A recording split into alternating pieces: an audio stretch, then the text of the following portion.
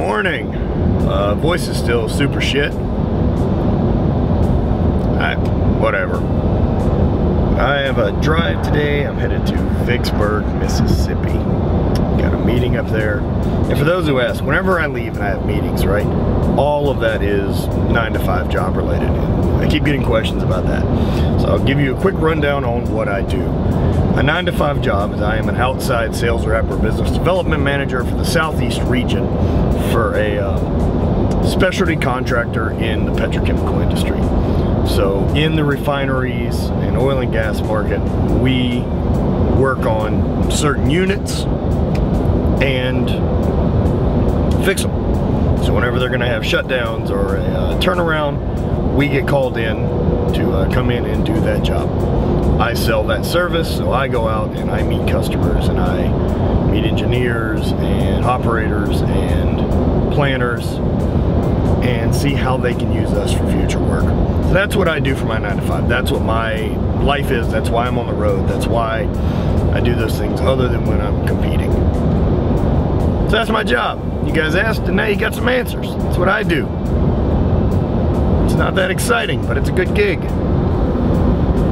It's been good. It pays my bills. I like it. I have free time. I get to spend a lot of time in the truck listening to podcasts. Alright, I'm gonna keep drinking coffee.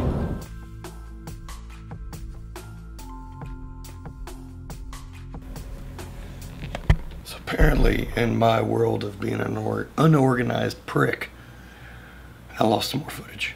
It's nothing good. I was just on the road. I think I talked about fucking food. You didn't miss anything. I did get home from Vicksburg that day. Roughly, I spent 6.5 hours driving and got home and did a bench workout. This is your workout.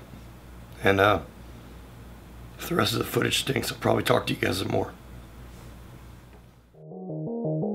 Exactly. Me.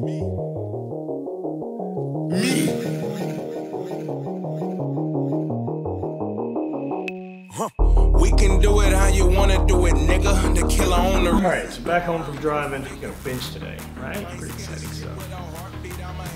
Ooh. Upper body and upper body accessories, the name of the game. Alright, get into it. With ex-felons who got nothing to live for. Straight-laced dum-dums, antisocial. Don't like no one if they not locals. Not too vocal. They don't say much. Rude and standoffish. They don't play much. I will say this. If you play this, I can shake your brain loose of all that gay shit. I'm a real nigga on that back in the day shit. Smoke a sherm, stick up out the Regal and spray shit. Me and my amigos, the ones I call friends, are a pack of wild niggas. All real men. Not all of them will shoot, but all of them will thump, and we'll turn this 40 out. You ain't looking at no punks. That LA gangbang culture was in us. Started in the 70s and it ain't finished. Big homie die, little homie replenish. Place in society, goddamn menace. I'm not bragging, I'm confessing. The why, where, and what I am repping. Southern California, stand the fuck up. We had war, little buddy, turn the fuck up. I'm not bragging, I'm confessing. The why, where, and what I am repping. Southern California, stand the fuck up. We had war, little buddy, turn the fuck up.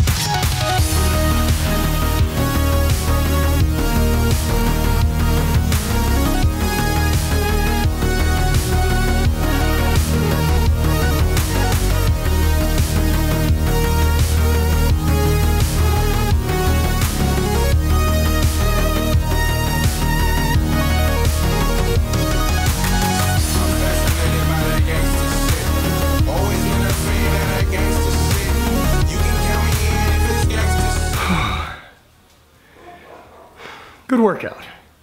Hit bench, worked up to 170 for a triple. I'm pretty stoked on that. Hammered some slingshot, and then went through some accessories. Did some incline at the bar, did some flies, some dips, did some tricep extensions, and 2 styles of curls. I really didn't film all of it because it's fucking accessories and they just aren't important. It's a good workout though. I'm starting to kind of get a feel for it. I kind of feel the pump that people are talking about. Like the arm hurts and doesn't want to move so good. Like I know the weight's light, but I just can't make the arm lift it anymore. So that's good. That's that failure. I can win that fucking Covenant Hypertrophy. Can't wait to get that thing. Probably like level 60. I'll fight Sonic and Tails. What's the name of the bad guy from Sonic? Not Wario or Bowser. Sega's second-rate shit anyway. Let's just be honest.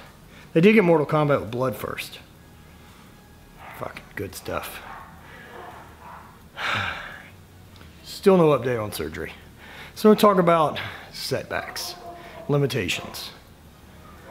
Those are things I'm currently dealing with, right? And everyone is going to deal with them. And so the longer you train across this axis, it's almost going to be identical, right, to the amount of shit that's going to get in your way for making progress. When you first start training and you're way over here, like, progress is easy because you've never done it before. This is all new stimulus. Your muscles want to grow, you're eating, and you're in the gym a lot. But as you continue, the same amount of work doesn't get the same amount of progress. You have to put in more work, more time to see similar results. And so what used to be 40 and 50 pound gains over a cycle, you're now going to see 5. And that type of steady stuff is going to be progress because you're starting to reach that plateau or that potential of what your body's actually capable of. And make no mistake, there's a point. I mean, no one continues to get stronger forever. They die. No one's as strong the day before they die as they were at some other point, right?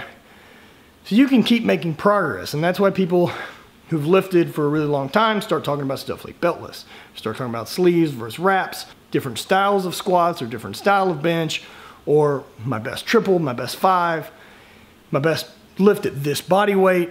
All those things start playing a part, and you start paying attention to those because progress is still progress, right?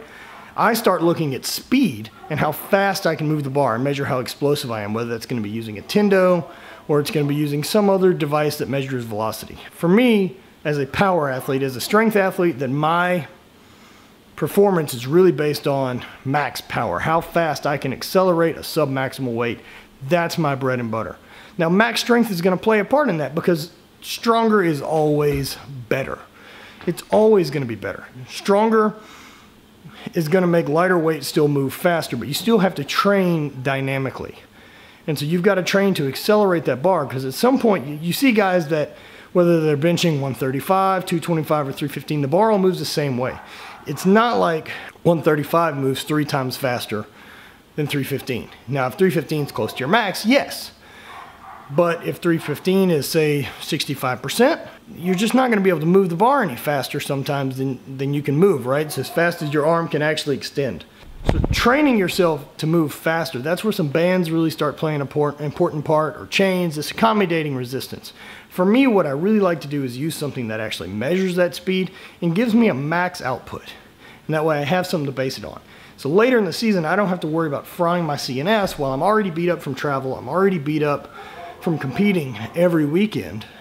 I don't need to get in the gym on Monday and try to put 90% on my back. I can stay focused and stay around 65 to 75% and worry about how fast I move the bar.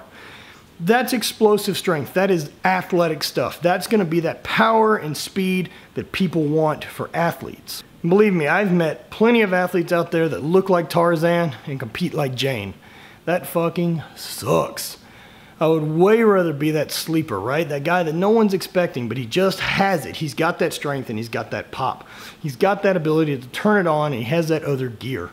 That's where that next level really comes from. Those are your freaks. So starting to train and think like that with jumping and these max effort as far as a speed movement. You can't jump slow. Now, you don't need to jump to some fucking stupid high box and risk getting hurt.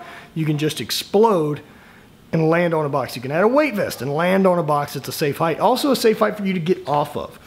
Because as an athlete, right, if say you can jump on a 60-inch box, jumping off of a 60-inch box, mostly because they don't make 60-inch boxes, is sketchy as fuck. It's a good way to fall down and break your fucking arm and you're an idiot. Eliminating setbacks and trying to stay focused on the positive route. That's the key. What can you do today that makes you better? We're all gonna have life and bullshit get in the way.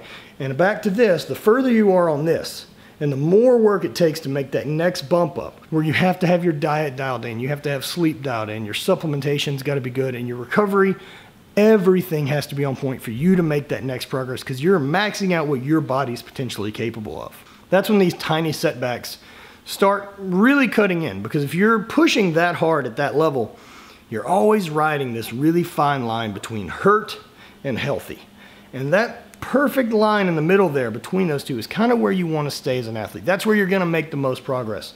Sometimes you push a little far and you overtrain and you have a deload, right? And then you're right back in the heart of it. That's where you want to stay. But because we're all competitive and because we're all fucking idiots, we sometimes overstep our bounds and we get hurt. And then that sets us back a couple weeks.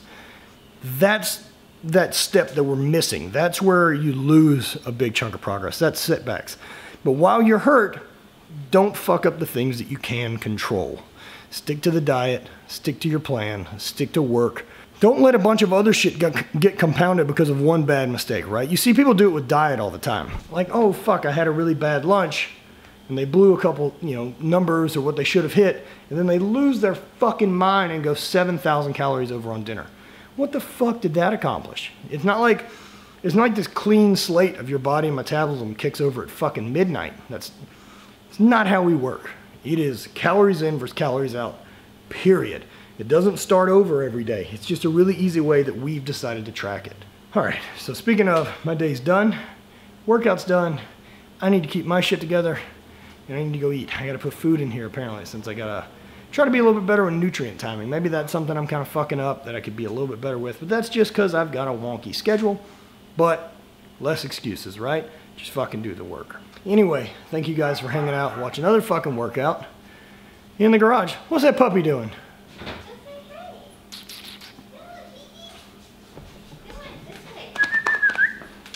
Piddles.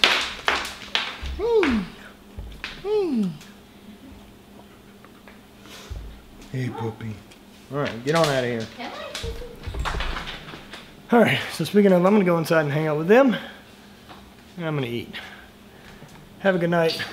Spread hate, always party.